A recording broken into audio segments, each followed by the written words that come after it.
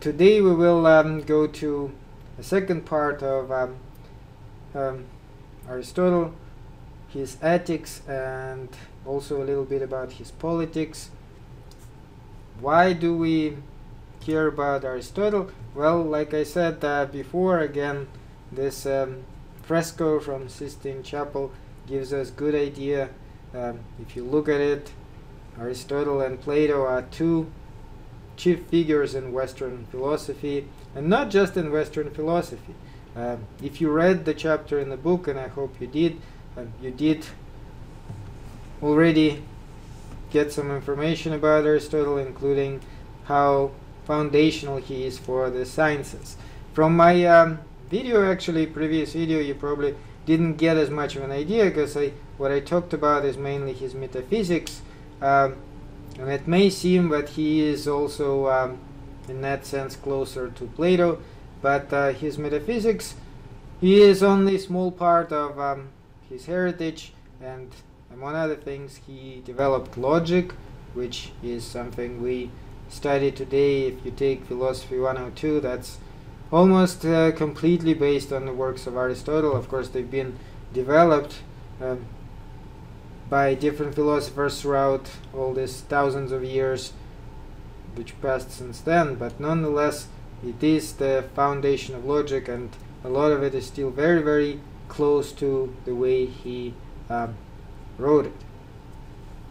Okay, so a few facts about Aristotle himself. I did start the video from that, but since not everyone watches the video, I think that is kind of good to acquaint you with him. Again, he is a student of Plato.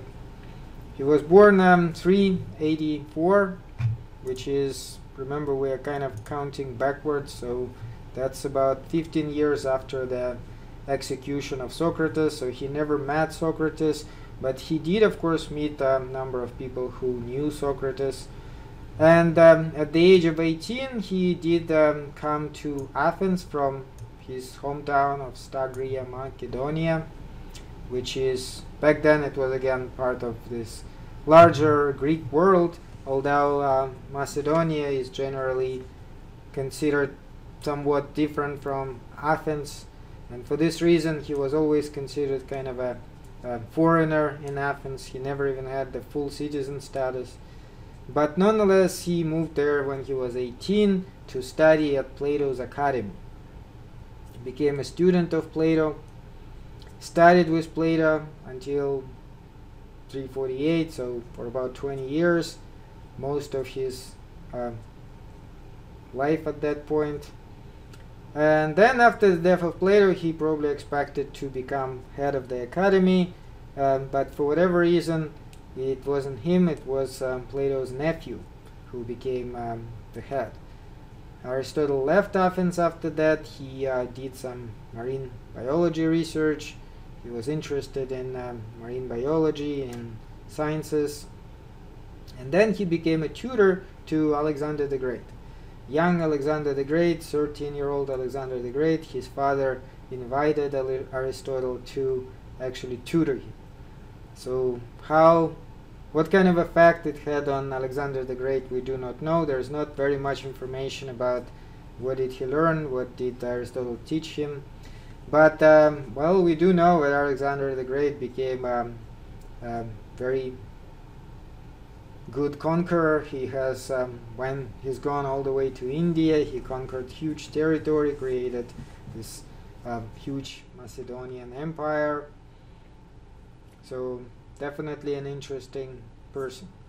Then, in 335, Aristotle returned to Athens and found his own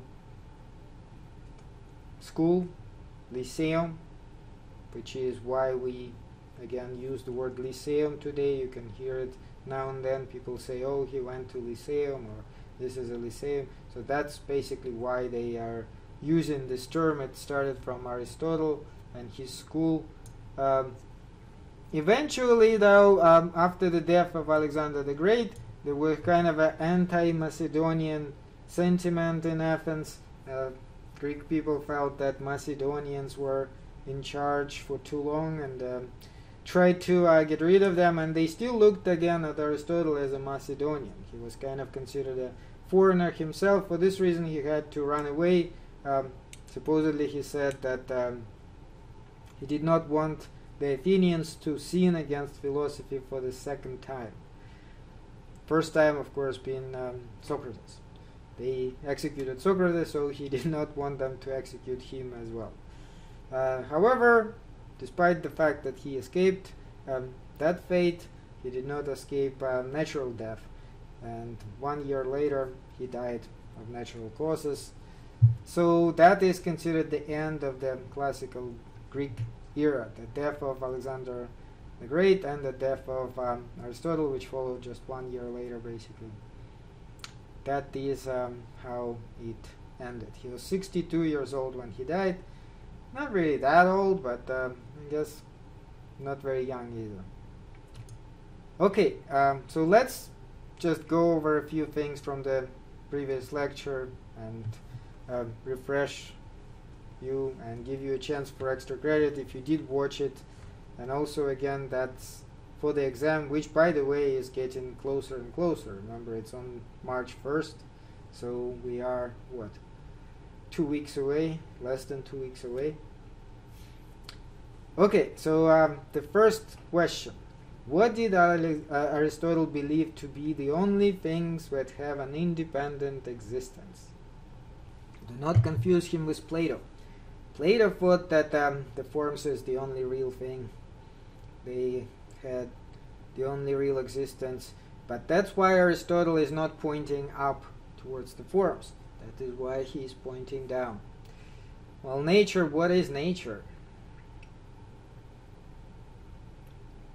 No, there is a more simple answer, and if you did watch the video, you should know that.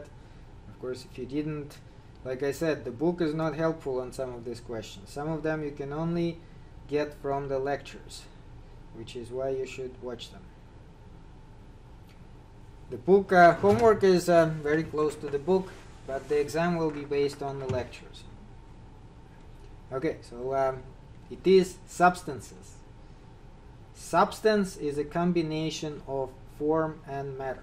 Let me actually do it on the board again. Oh, that's okay. So substance. What is substance? I explained it better in the video. Nonetheless,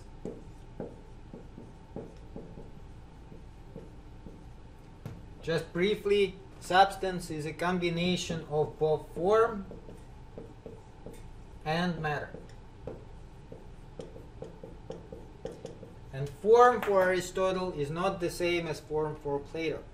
For Aristotle, the form is not some sort of outside reality. The form is in any object you look at. So essentially, the good example, which again I do give in the lecture, is statue. What is a matter of statue? That would be whatever material it's made of. For example, bronze. What is the form of the statue? Well, it actually is the form of the statue, right? So that is very important part of Aristotle's physics and metaphysics. And like I also said there, and it may be useful for you guys to note, when we do talk about Thomas Aquinas and his proofs of the existence of God, this stuff is important because that's actually what he uses to prove the existence of God. Okay, let's go to the second question. What does substance consist of, according to Aristotle? Well, I guess I already answered that. Yeah, form and matter. That is the correct answer. This is two parts of the substance, form and matter. Yeah, that's correct, but like I said, I just explained it 10 seconds ago, so I guess it's a little too easy for extra credit. Okay, what part of substance is associated with potentiality? Yes, okay, good job. Now that is definitely worthy of extra credit. So form is associated with actuality and matter with potentiality, because bronze is potentially anything. It's potentially statue, it's potentially a sword, it's potentially all sorts of things. But when it has a particular form, that when it actually becomes a statue. Okay, what is the cause of the movement in the universe? Unmoved mover, yeah, that's much better. Good. So extra credit goes to Melissa. Yes, the unmoved mover. And note that it's not exactly like the Christian God for him. Unmoved mover is just some sort of rational principle. It is something towards which everything kind of strives. But he is unmoved himself. He doesn't do anything. He does not cause the world to turn. He does not cause the world. He never created the world. It's not even he. It's neither is she. It's not the human-like figure. It is some sort of abstraction. But nonetheless, Aristotle thought that there should be some sort of God, because that's what causes all the change, right? Why does the change happen? And again, let me explain it one more time, just in case if you guys did not watch the video, even though it is there in more detail. So the world develops in time, right? So we can look at it kind of like this. Maybe we are around here. This is somewhere in the past, and it goes infinitely into the past, but it's moving somewhere, right? Things change all the time. Years go by. This is the year 2021, but there were years 1900 and 1000 and so on. And there are years in the future, hopefully. We're still moving somewhere. So why? Why does this all happen? So there is this idea of an unmoved mover, which is kind of like God. And everything strives towards him or her. Again, you can't really think of it as him or her, but it's probably the easiest way to refer to unmoved mover. Okay, why? How? He's not doing anything, or she, or whatever, but is just there. However, the way we kind of strive towards the unmoved mover is the same way as if you love somebody. How do you change? How does that change you? You want to look better. You want to impress the person you love, right? So even though that person may not even know about your love, it changes you. So in a similar way, the unmoved mover is kind of there, and we are striving towards him and trying to perfect ourselves and become more perfect, so that we could become as close to unmoved mover as possible. Human beings more rationally and kind of, they know what they're doing, but everything else does that too. Nature itself strives towards the unmoved mover. This is his metaphysics. This is kind of more of a abstract matters which he wrote about. And the word metaphysics, again, in philosophy is because of the name of his book, which he himself never gave that name, but it was given couple of about 300 years later by one of the people who was kind of sorting out his writings, and at that point that person decided that since it goes after physics, it's natural to call it the one after the physics, and the one after the physics in Greek is metaphysics. So that's why we're using this word. But the substance on which the book is written is kind of like this ultimate being, matters of ultimate reality, which is why now we say in philosophy, whatever part of philosophy deals with this type of ultimate reality is called metaphysics. Okay, finally, what purpose, according to Aristotle, intuition serves? I think I did not elaborate enough in the video too, so maybe I can briefly do it right now. So the two key words for that are Well, kind of, yeah, but the better words to use, universal and particular. It is universal is generally forms, but it's better to use the word universals. What are universal forms? Because actually he talks about two different types of forms too. You don't necessarily have to know that, but there are forms which are particular, and there are forms which kind of are more universal. So the particular form of particular would be, say, Socrates. Socrates is a particular human being, right? There was only one Socrates. After he died, there's no more Socrates. Now, what would be an example of universal form? Human being, because we all share it, right? We're all human beings. Socrates was human being, I'm a human being, you're a human being. But what is it so special about, say, human beings which distinguishes them from, say, animals? There's a particular definition you can give of a human being, and that is why we call it universal rather than particular. Universals would always have some sort of particular definition, and it would be a type of a form, just like a statue is type of a form, right? But once you create a particular statue, it becomes a particular. So how do we distinguish that? How do we pick it out? Let's say, remember the picture of all the dogs which we had for with Plato's forms, and I asked you guys, what is it about them? But we say they're all dogs and not cats, for example. Intuition. That's how we do that. We have an intuition as human beings, and it helps us to recognize those universals. So intuition is what helps us to recognize those universal truths, universals within our experience. Okay. That's, I guess, enough for his metaphysics and physics. Let's talk about his ethics, because his ethics are, I think, a better subject for especially discussion, since they do raise a lot of interesting questions.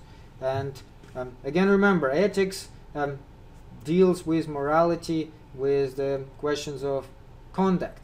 So Aristotelian ethics specifically addresses how should we behave, what is moral, what should we do, what should we not do.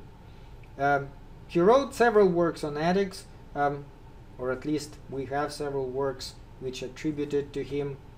It's not clear whether he intended them to be several separate works, or whether it's again just been edited in this way. Nonetheless, there is a work called Nicomachean Ethics, probably named after his son.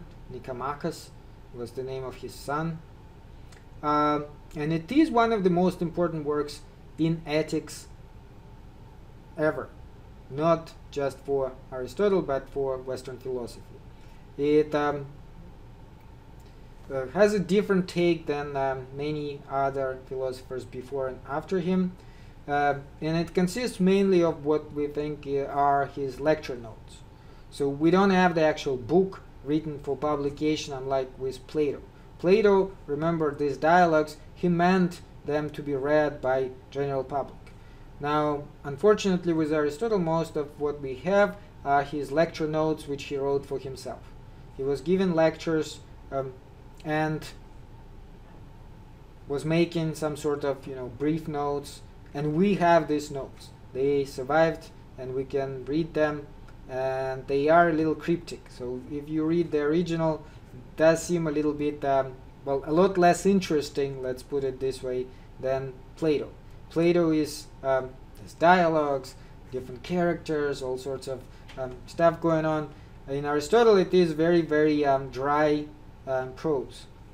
So for this reason, he is difficult to read. They do say he actually had some popular works too, but none of them survived. They were lost throughout this long period of time. He was given lectures. He was given lectures mainly to young people from wealthy aristocratic families who were about to become leaders, political leaders. So that should be kept in mind. He is explaining to them, first of all, what is a best way to live. Okay, let's look at the few things he talks about there. He makes it clear from the beginning that the goal is to make it preliminary to politics. Politics to him is kind of more important part. Ethics is just introduction to the politics. We'll talk about his politics a little bit later today, towards the end of the class, but nonetheless, before you understand his politics, ethics are more important, and they actually were more influential. Now, why is politics more important? How specifically the human good is to be pursued within the city, the practical application of it to Aristotle is more important than the abstract idea of what is good. He thought that, again, he is kind of bringing it down to earth, right? He criticized Plato quite a lot, even though he was his student, for just being too abstract and talking about these things which are not really helpful to us in this life. Because if you read Plato, a lot of stuff there can just makes you think, well, then perhaps the best life will start after I die. But Aristotle, of course, doesn't even really believe in life after death. He never really talks that there is no life after death, but from his work you can kind of gather that he probably does not believe in that. He thinks that we are here for a reason and we should concentrate on this life, rather than some sort of abstract possibility that maybe there is some other life after that. So a couple of quotes from his work. Knowledge of the good seemed to be the concern of the most authoritative science, the highest master science. And this is obviously the science of politics, because it lays down which of the sciences there should be in the cities, and which each class of person should learn and up to what level. So again, this is kind of preliminary to his politics. So he talks about three possible types of life we can lead as human beings: life of pleasure, life of politics, and life of contemplation. And then he goes over all of them and says, well, what he thinks about each one of these lives. He says life of pleasure, well, obviously, he says most, you can say regular folks, regular people, they choose life of pleasure. What does he think about the life of pleasure? Well, he actually thinks that this is very slavish and only fit for cattle. As human beings, we can do better than that, because cattle and animals naturally enjoy pleasure.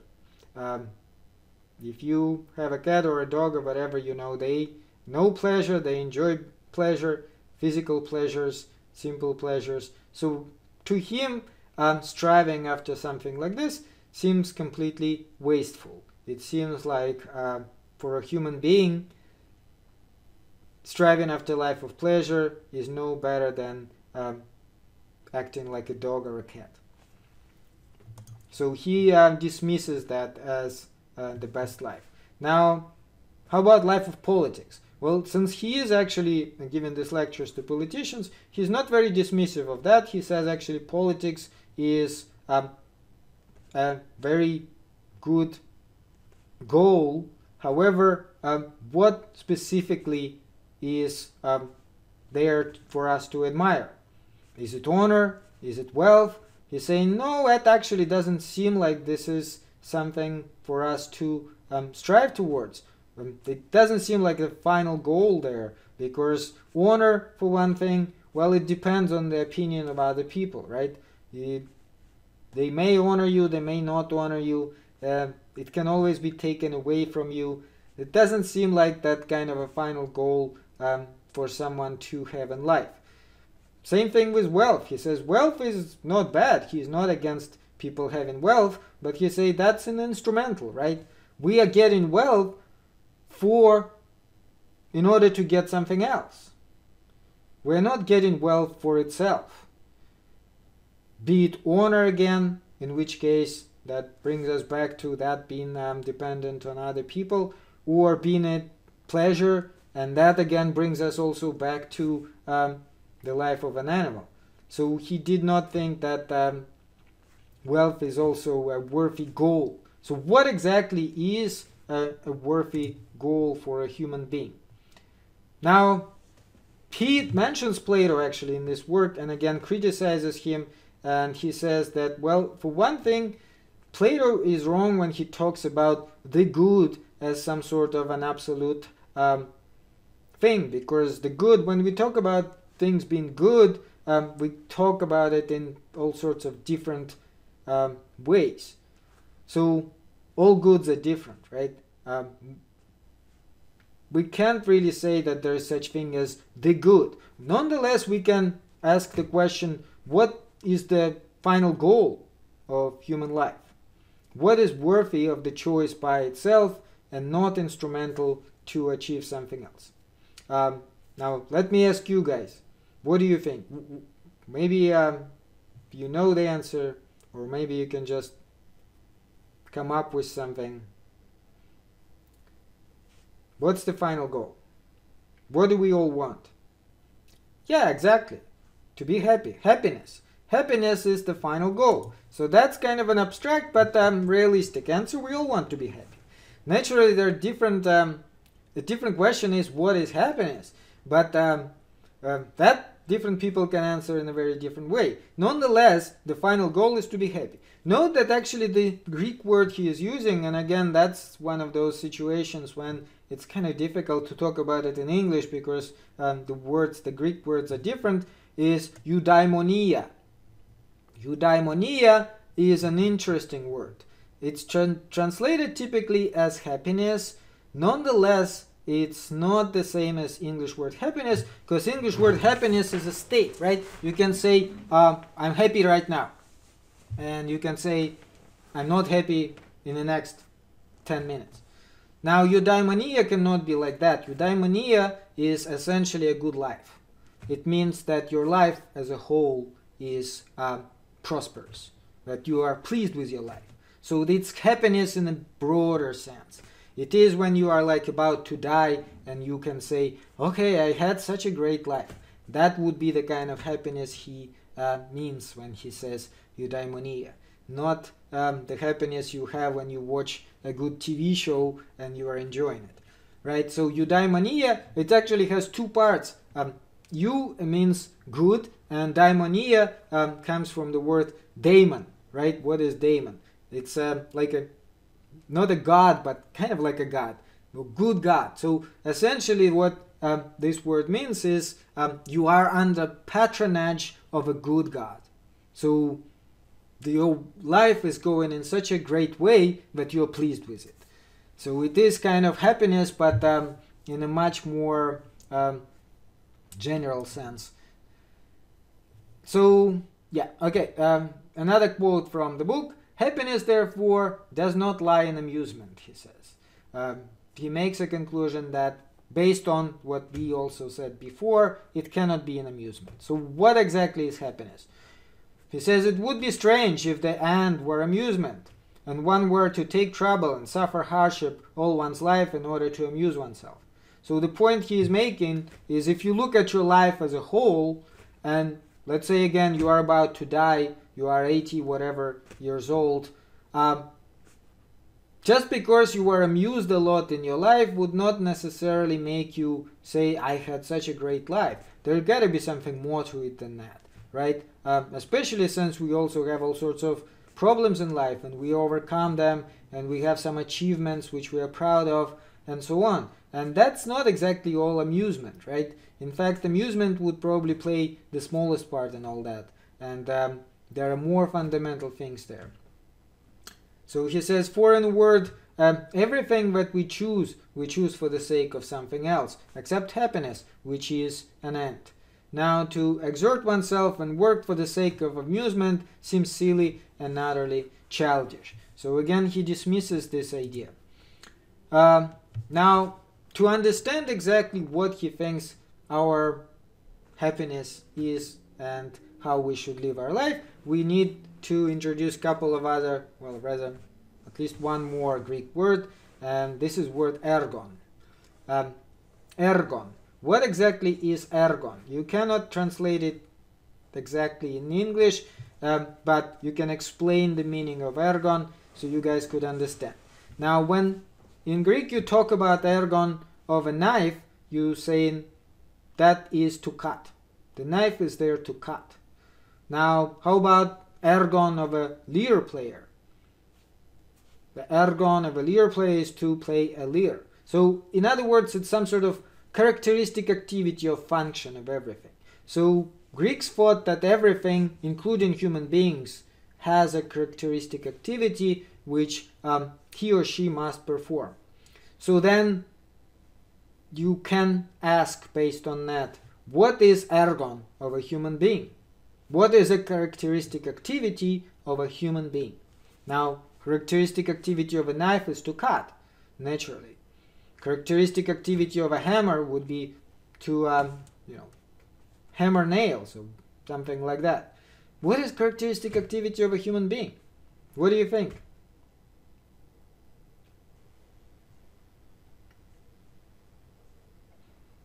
Again, note that ergon or characteristic activity has to be specific to whatever it is. So, characteristic activity of a knife is to cut. Now, if you say that characteristic activity of human being is to amuse him or herself, no, that the problem is then you saying that indeed it's no different from an animal, no different from a cat, because they also amuse themselves. Right? So how is it characteristic to a human being? Then you just making human being, putting human being on a level of a cat. Now what's characteristic about human beings though?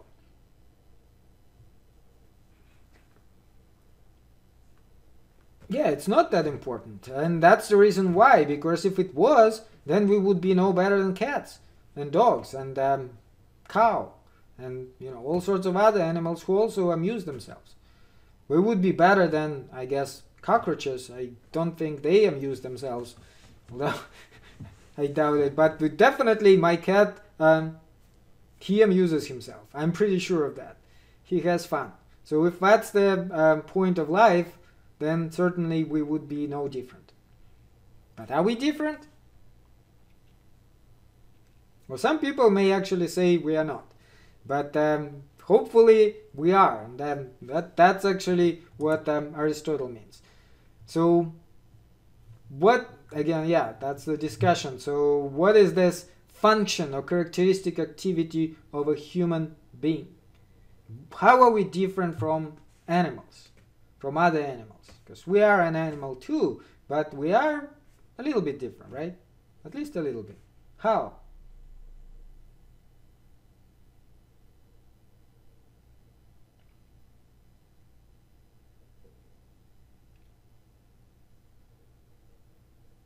Yes, well, they have brains too, and they kind of do the thinking, but isn't there something more to our thinking than to their thinking?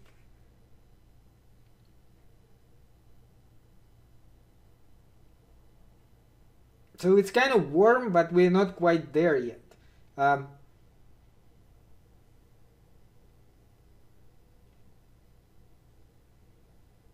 Yeah, complex thoughts, yes, that's close. Well, for one thing, we have language, right? And that definitely distinguishes us from all other animals. There's no single animal other than us who has language. Even though sometimes I wonder if my cat does. But nonetheless, I doubt it. He speaks certain, he tries to say certain things, but this is mainly sounds rather than words. And I doubt that they are like very meaningful.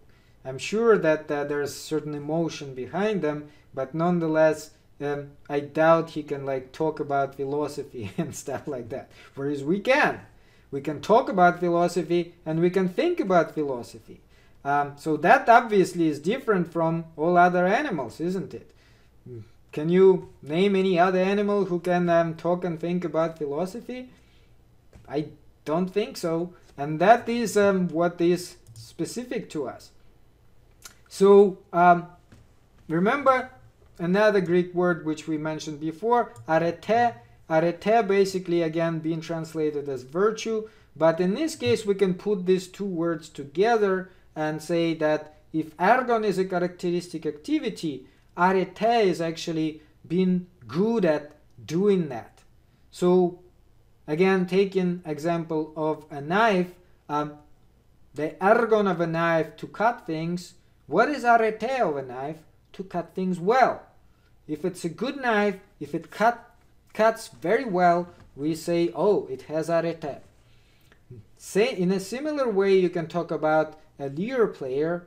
What is ergon of a lyre player? Well, play a lyre, obviously. But what is arete? Arete is to do it well, to do it so that others would say, wow, he's such a great lyre player. So arete of a human being would be to do that characteristic activity which we have as human being, and to do it well, to use our rational capacity, reason, what distinguishes us from other animals, and to do it well. That would be a human arete. So again, it's usually translated as virtue.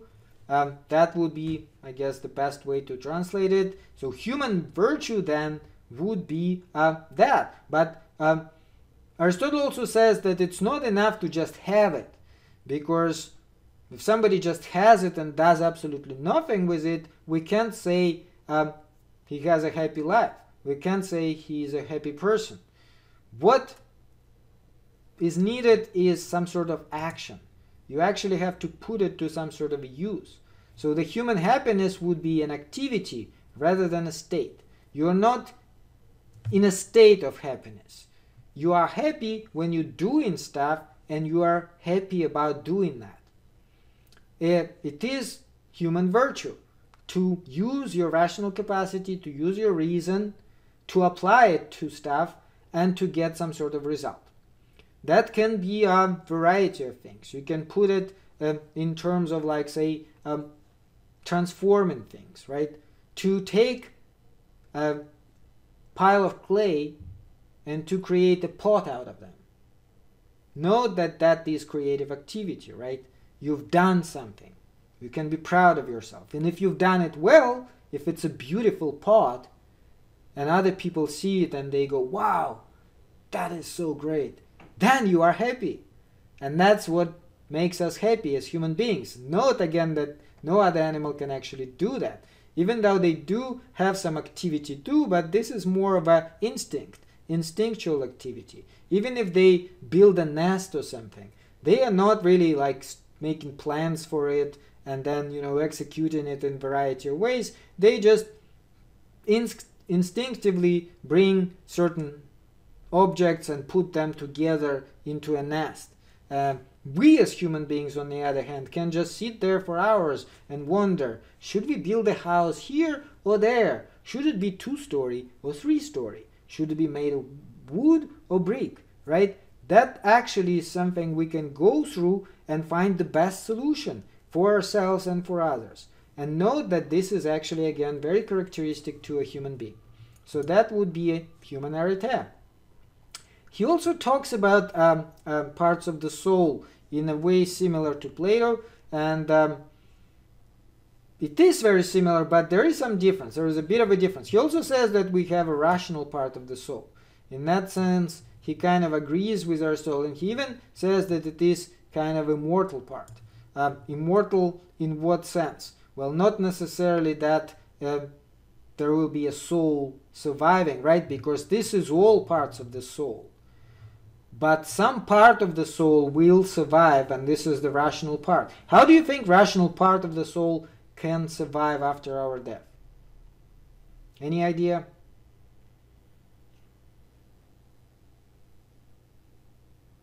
No. Again, note that the whole thing is the soul.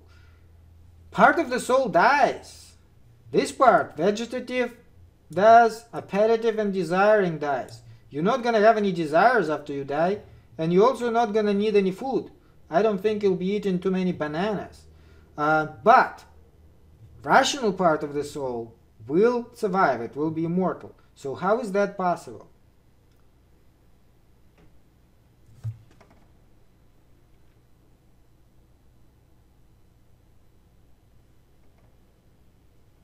So again, note that the soul actually has several parts. And not all of them survive death. Only rational part survives. So any idea how that could happen?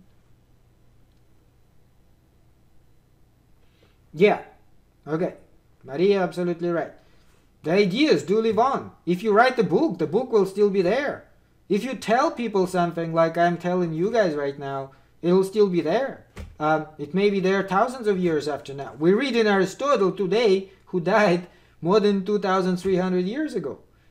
So he did survive in that sense. That's what he actually means.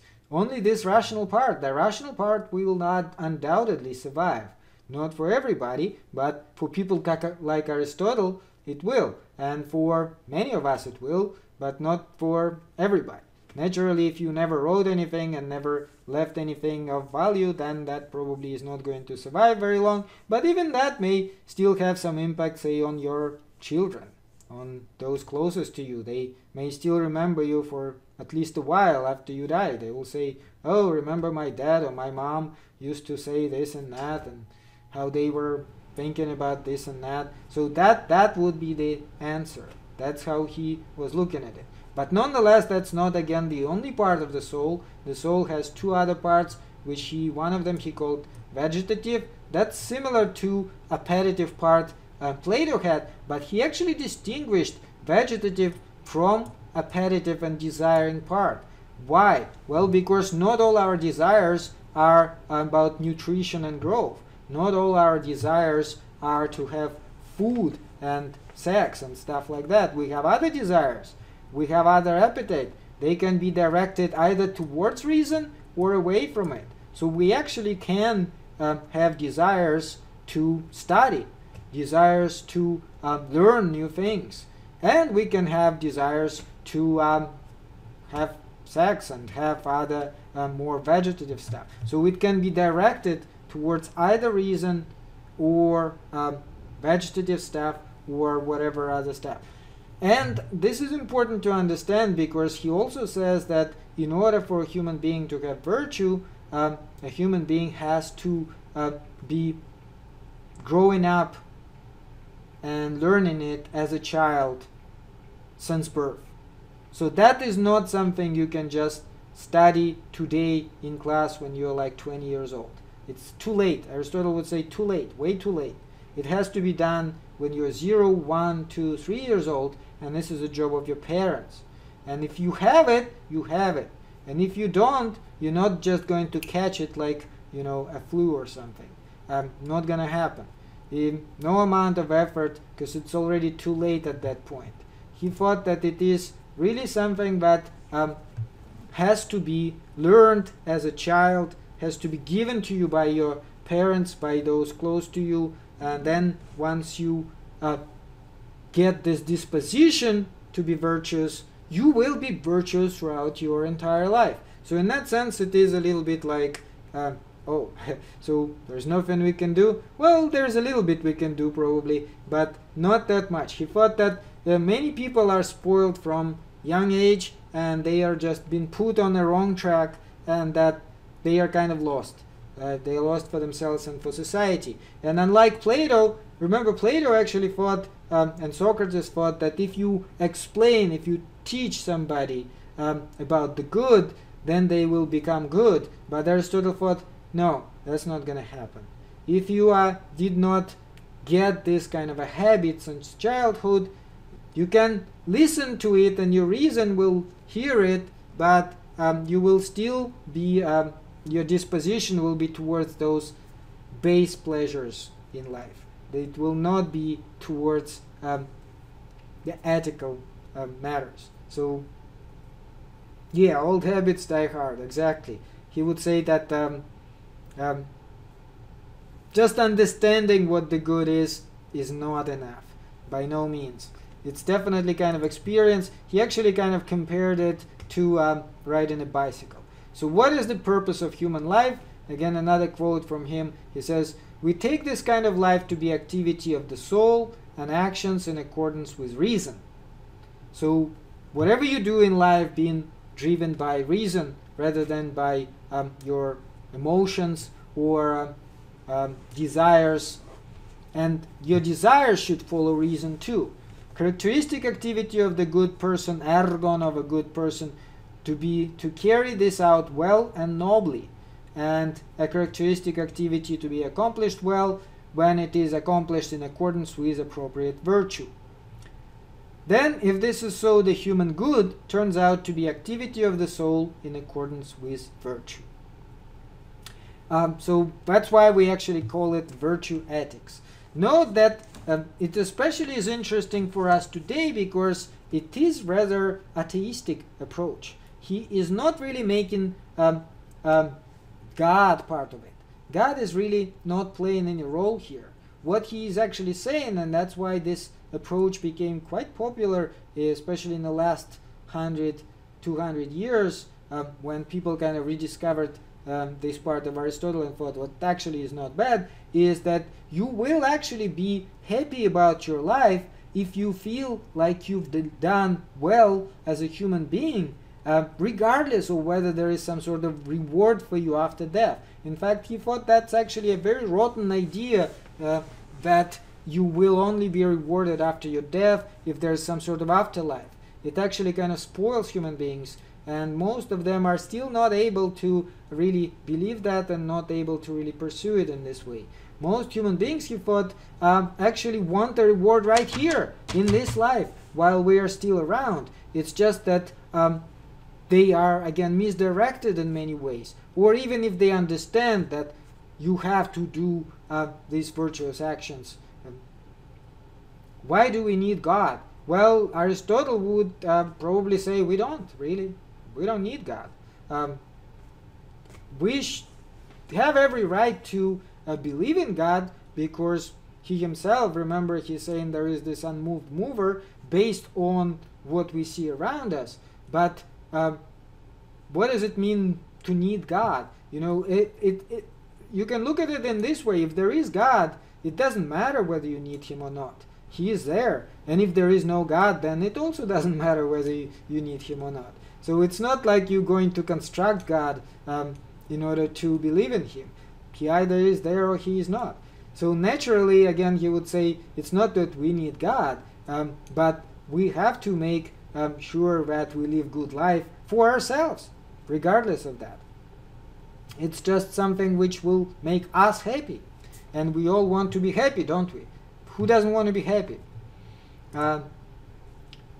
So virtue itself, or arete, is a state of character. It is something that you kind of either are or are not. A morally good person is not simply the one who performs these good actions. He would say that actually is someone who enjoys them. That's why it has to be instilled into people from childhood after they're born, because that's like one of these things which, you know, again becomes your habit, and then you will delight in them just for their own sake. He said, a good person delights in virtuous actions and is vexed at vicious ones, as a musical man enjoys beautiful tunes but is pained by the bad ones. So that's a very good comparison. For a virtuous person to not only do a bad deed, but see a bad deed being done by somebody else is like for a musician to hear this really bad tune. Like if you are a musician or even not a musician, and then somebody plays a piano but really badly, or violin, and there's like really horrible sounds coming out, and you go, please stop. That's how a virtuous person would be about these bad actions. And again, because it is just part of their nature to like good things and to think that they are good, and to not like bad things. And he thinks that since childhood, the children can actually be taught that, because when they are born, they can go either way. There's no such thing as the person who are born virtuous. Nobody is born virtuous, nobody is born vicious. We become virtuous and vicious based on how we grow up. Now, of course, there may be some natural predisposition. Today we can say, you know, looking at DNA, but you can't say that there are people whose DNA is so that they fundamentally bad and vicious, right? It still has something to do with the environment they grow up in, and they can still be better people, and they can still be worse people. And if you look at any criminals, vicious people, you can always find this stuff in their childhood, whatever it may be. The alcoholic parents, bad surroundings, and so on, which actually had an effect on them. Sometimes it's difficult. Sometimes you can see somebody coming from a very good family and still becoming this horrible person. But there still has to be something there. Maybe this good family still did not do a good job teaching them these good values.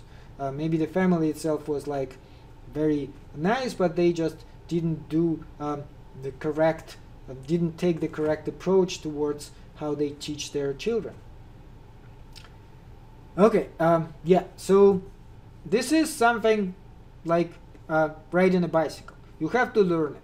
It's not something which you can explain to somebody. If you want to teach somebody to ride a bicycle and you just want to be talking about it, you may be talking for 2 hours and explain everything, and the person will just get on a bicycle and immediately fall down, because unless they have experience doing that, that's not going to help any. Why should we be virtuous? Again, looking at it from purely atheistic point of view. Well, the simple answer is that even though we may get some sort of satisfaction from vicious action, from bad actions, it just pays better to be virtuous. In the end of the day, you will have a better life. And many people can attest to that. It's just better prospect at being happy. It's not that you cannot be happy by being a bad person, but you have much better chances of being happy as a good person. Now, another important part of his virtue ethics is this idea of a mean. He's saying that in particular, what it is to be virtuous in each situation is to find the correct course of action, which is not too much and not too little of something. So not an excess and not a lack. So for example, he would say that if you look at activities such as confidence in danger, confidence in facing danger, you can have excess of that, and that would be rashness. If somebody is too confident in facing danger, they are not courageous, they are rash. But you can also have too little, and that would be cowardice. Note that he thought virtue would be courage, and that is like a mean. That's actually this perfect spot when it's not too rash, not too cowardly, but just the right amount. Same thing with enjoying pleasure. You can enjoy pleasure, but if you enjoy pleasure too much, that would be self-indulgence. If you enjoy it too little, you can actually enjoy it too little too. That would be being puritanical. But you can enjoy pleasure in the right amount, and that would be temperance. Temperate person enjoys pleasure, but does not make pleasure the most important thing in life. He never said that you should not enjoy it at all. In moderation. Same thing with giving money. If somebody gives too much money, it's vulgarity. That is not very good. But if somebody doesn't give any money to anyone, to poor or whatever, that would be stinginess. And there is a golden mean there too, and that is generosity. You should be generous. Not too much, not too little. Truth telling. If you tell too much truth about yourself, that is being boastful. That's actually not very good. But in the same time, if you don't, then that is self-depreciation. If you are too modest about yourself, never even give yourself any credit. So self-honesty, that's the way to go. So note that in all these cases there is a mean. Of course, he mentions that in some cases there's no such thing as the correct moderate amount, such as murder, adultery. You can't say that there is like the correct amount of murder. Not too much murder, not too little. No, there are some things which you just should not do, period. But in most other things there is this kind of a golden mean, that correct amount. And he says it's not an arithmetical mean. It's not like you can just divide it into half and the middle point will be the right amount. So what is this correct amount? You have to actually again learn throughout life and understand, because it depends on the circumstances. There is always some sort of a correct amount, but that's one of the skills which virtuous person has in each situation, to figure out what is this correct amount, what does this mean, which is there, but you have to know it. So just in summary again, what is the virtuous person according to Aristotle? It is the person who carefully follows reason. Reason is the key word here, it's very important. Who desires the right thing in right situations, has well-formed character, knows the proper goals in human life, can estimate how to achieve those goals, and the one who has most experience in making tough moral decisions. So that would be morally good person according to Aristotle, the person who has best chances of being happy. And again, you can only get it through upbringing, from your childhood, which is why his politics is so important, because his politics, his work on politics actually talks about how do we achieve it as a society, why it is so important. Note that he also mentions there, though, in the end of this work, that the best form of life for a human being would be a life of contemplation. Why? Well, that actually is something which, again, unmoved mover, God does. And the closer we are to God, the better we are. We are the only animals who can actually achieve that. But he is conscious of the fact that it's not suitable for most human beings. However, the human beings for whom it is accessible, and they would be, not surprisingly, philosophers, that is the happiest human beings, because the life of philosophy, the life of contemplation, is the life of God. Remember, God, unmoved mover, doesn't actually do anything. He thinks, and thinking about thinking is his sole activity. So the closer you can get to that, and you can never quite get there completely, because unlike God, we have bodies and we have life, which we need to live. But the closer you are to that, the happier you would be. So life of contemplation is the best life for a human, but not everyone can and even should probably strive at that. It's too high of a goal.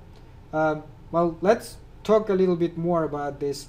So what do you personally think happiness is in life? Do you think there is such thing as a best form of life? Achieving career growth.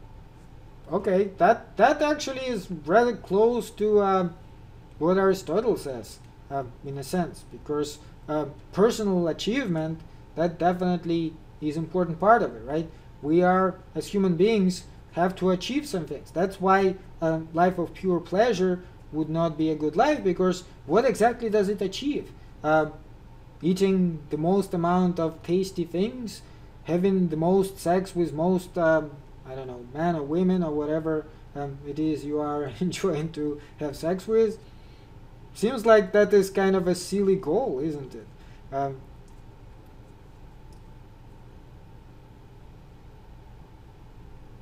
Right, so, okay, yeah. Write stories, sew clothes, graduate, so again, kind of some sort of fulfillment. Note that reason actually definitely has big part of it. Writing stories. How many animals can do that? Only human beings. That is a very human thing, and you are using your reason there, right? Same with sewing clothes. I never seen my cat sew anything. So that's a very human thing to do. You are creating something with your hands. Graduate, well, yeah. So what would be then the best form of life? Like in the end of the day, if you again 85 years old, what would you say was a good life? If you, what would make you happy in that sense? Well, okay, with pursuing success, that's the whole question. What would you consider success? Note that if you, such as Abba, want to write stories, sew clothes, and graduate, then success would be defined in these terms. You can say, okay, I have written really, really good stories, which I'm proud of, and other people like them.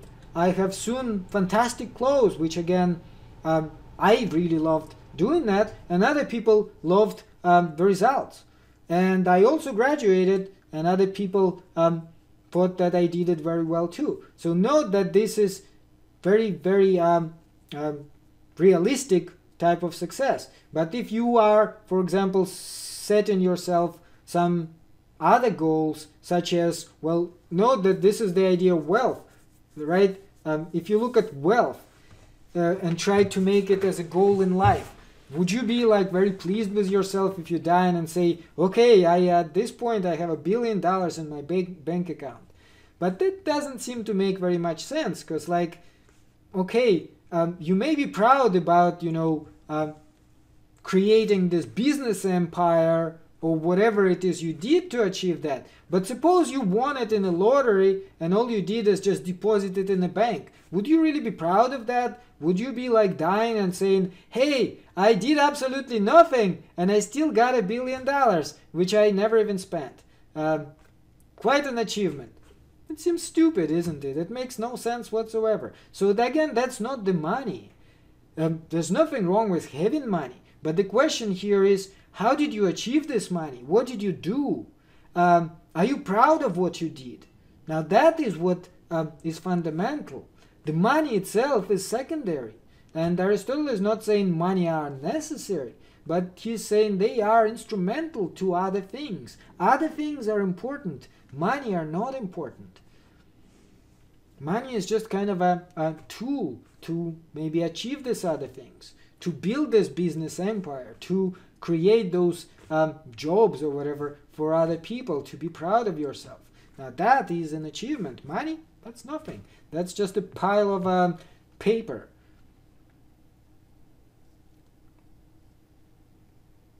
Well, that is a little circular. Happiness is truly genuine. What does it mean? Like, again, you have to put it in a more concrete terms.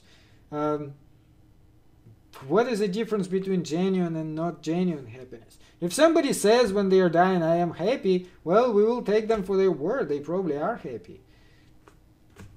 But as long as they are honest, right? And note that this is, of course, a very important question for all of us, because we all live in this life. So we all want to know, why are we doing that? What would make us happy? And many people just never think about that, and they never really care about that. They just go on living. And we as philosophers, we do actually care. That's why we're asking these questions. Now let's talk a little bit about his politics. Because, like I said, he actually thinks that the instrumental ethics is instrumental to politics. Politics are more important. Why is it more important? It builds on ethics, and it actually tells us how should we live as a society. Our purpose is to consider what form of political community is best of all those who are most able to realize their ideal of life. So in order for us to achieve all these goals, we need to do what? Cooperate with other people. It's impossible to achieve any of your life goals without other people. It's interesting to me that sometimes people don't realize that, but any goal you have in life only is achievable through other people, and it also only makes sense in the eyes of other people. Like, as long as other people do that. So if you're writing stories, are you writing it for yourself? That would be a rather miserable way to do it, and I doubt it would ever make you happy if nobody ever reads them, right? You are writing them and burning them or something, and nobody sees them. Same thing with clothes, same thing with anything else. You want other people to see that, you want other people to, you want to publish. It's normal. That's actually what we measure our success is, and for this we need what? Society. We need to have a connection to these other people, and that's what politics is about. So he kind of goes through history of humankind a little bit there, talking about how at first the first form of civilization human beings had was a household, right? Household. Even the prehistoric people who lived in caves had some sort of family. They had some sort of children. They probably didn't have a wife, but they had partner of some sort, maybe multiple partners who they were with, and that kind of made them all related. And that's what the first small association of human beings was. Then they started bunching together into some sort of villages, several households, right? Maybe they are still even related, but not as closely, and they live together. And then, he says, the next stage was a state, polis. That's when they formed something even bigger. And that is, to Aristotle, the most important, actually. The state, to Aristotle, exists for the sake of good life. In the end, it is the best form of cooperation. Man, by nature, Aristotle says, is a political animal. The man has to live with other people. Without other people, we are literally nothing.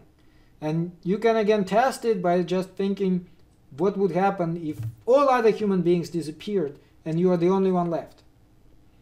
And at first you may be excited thinking, oh, I could just, go to all these stores and get all these goods. But then when you really think about it, 2, 3, 4 days later, you'll get bored to death. Even if you're not going to literally die because food will get spoiled since there will be no electricity and stuff. But even if you survive on bananas or whatever, what would you be doing? There won't be any internet because there's no other human beings. There won't be any TV because there's no other human beings. Your life will become completely pointless. After a few days, you'll be completely bored, and within a year, you may even kill yourself. Or at least you'll be so bored that you will think, I may as well kill myself.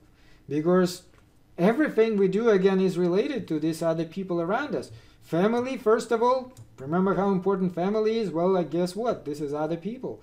And, of course, other people other than family, they also are very important. This is how you can achieve the happy life, the eudaimonia, by associating yourself with other people in a correct way. So these other people would value you and think what you're doing is valuable and praise you and be appreciative of what you're doing. Starting with your family, but not just limiting to your family. So a city-state or a polis is not sharing a common location, according to Aristotle. It's not just a bunch of people who live in the same place. It doesn't exist for the purpose of preventing mutual wrongdoing and exchanging goods either. That would be too simplistic. Like many people look at it like, well, we kind of don't want to be with other people, but we have to, because otherwise, we may need to, say, have other goods which we can't ourselves make, say shoes and stuff. I can't make shoes. Other people make shoes. I can make some other stuff and exchange it for shoes. So that's kind of a very typical way to look at this. But Aristotle thinks, no, you should take it one step up. He says, rather, while this must be present, if indeed there is to be a city, it's necessary, naturally. When all of them are present, there is still not yet a city-state, but only when households and families live well as a community, whose end is complete and self-sufficient life. So you actually have to realize that you need all these people, and these other people have to realize that they need you, and only all of them together can achieve something, can achieve these amazing things which we did achieve: fly into outer space, put a man on the moon, produce all these amazing goods, all these cars, all these airplanes, all this other stuff. How did we achieve all that? Well, certainly it wasn't one guy sitting at home all day who created that. You need other people to do that, and only in cooperation with these other people you can achieve all that. So, do you agree or disagree with that? What do you guys think? Can we have a happy life outside of the state, by ourselves? Note that in this country there is a lot of suspicion about the state, the government, and so on. So in that sense, America is very different from even, say, European tradition. In Europe, there's a lot more understanding of the role of the state, again, in order for people to have a happy life.